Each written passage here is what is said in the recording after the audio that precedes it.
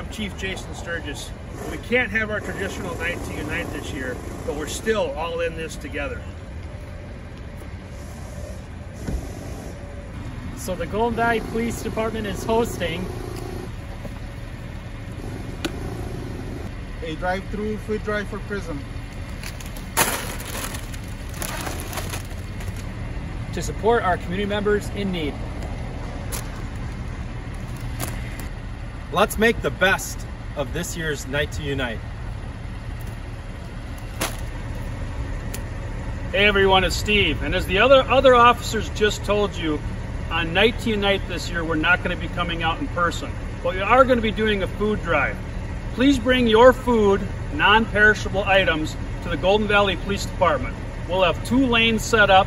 Stay in your car. You need to be masked. Officers will take the food out of your car and place it on the trucks. It's October 6th from 5 p.m. to 8 p.m. Challenge your neighborhood. Let's get together. Let's really make this positive. This is for PRISM. We've done it every year. We'll see you on October 6th. Check our website out for any further information. Have a great day. Stay safe, everyone.